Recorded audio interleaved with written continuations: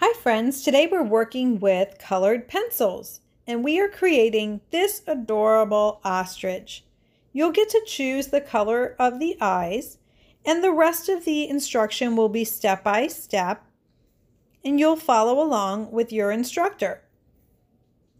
We're using rubbing alcohol to blend the colors today and you'll see the amazing effect it has.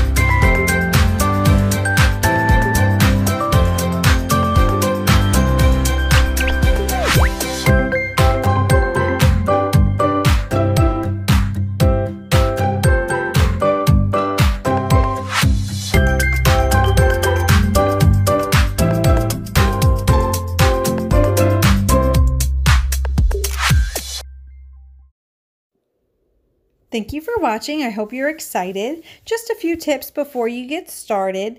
Make sure that you overlap each color when you're using the colored pencils. They should touch each other.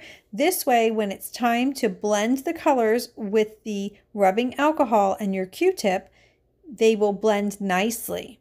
I just want you to have fun and I can't wait to see all of your creations. Bye.